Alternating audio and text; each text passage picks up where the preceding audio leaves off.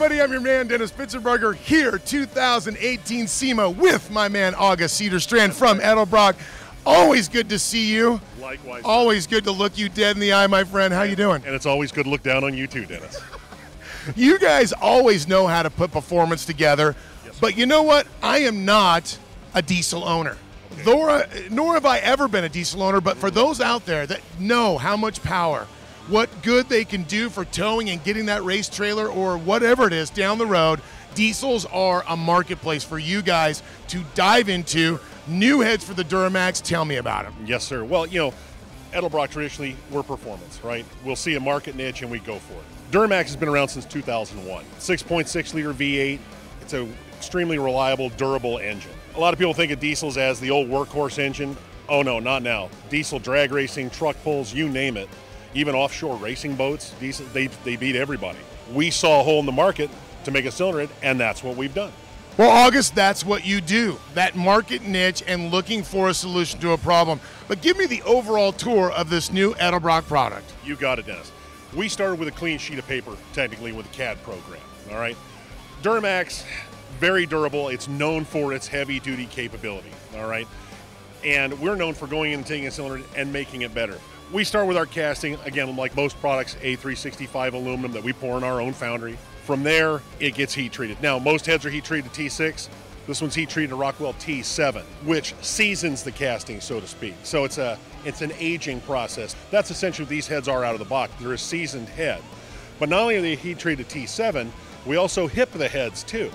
Once you do that, that gets rid of all those little voids in the crystalline structure, aluminum, all the outgassing, everything to have a very dense, very compact, very strong head. It almost machines like a billet at that point. And what is the true advantage to the gentleman out there building a Duramax? What is that advantage of all that process that you're doing between the T7 and the hip? What is the real advantage to the owner of this new cylinder head? Okay, a guy who's got a bone stock Duramax, he needs a replacement head, we've got a solution for him, all right? It's 50 state smog legal. We just got our calibration from the state of California, so it's a direct bolt-on. All his stock accessories go back on, all his rocker gear, valve covers, you name it, all goes back on his head. Even the early LB7 motors had that integrated injector cup that would back out and leak. We've gotten rid of that. We have a machined-in cup with an O-ring seal on it, the whole bit. So our one casting that we make covers all four of the generations of the Duramax engine. We just have to machine it accordingly. Let's talk about the performance capabilities of this head. Now, you've already said it's a bolt-on part and has all the performance and all the advantages of your technology and your R&D. Let's talk about the capabilities, because where there is some power, there is always more power to be made. As you know, Duramaxes are also popular in racing, okay? This cylinder head, we made it a lot stronger.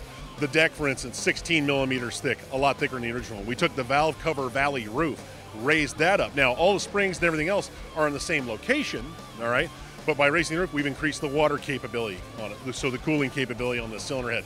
Again, we have the hip treatment, the T7. We have slightly larger valves in it than stock.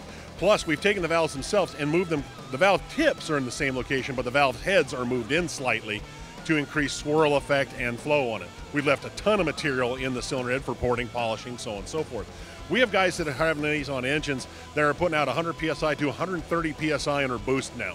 So for the performance guy, yes, it's night and day. Airflow-wise, our head as cast versus a stock Duramax flows 23% more across the board in terms of just plain airflow. Well, August, as always, a great new product for a place in the market that needs to be addressed. And you know what? Sure. It makes me want to think, maybe I should sell the big block out of the old Suburban and buy a used Duramax? Not a bad way to go. You wouldn't regret it. You'd be doing burnouts all day long. As always, where do people need to know to go to find out the great products and all the great information on this new Duramax head? Where do they send them? Edelbrock.com. You heard the man right here, SEMA 2018. I am Dennis Pitzenberger with August. This is Power Automedia.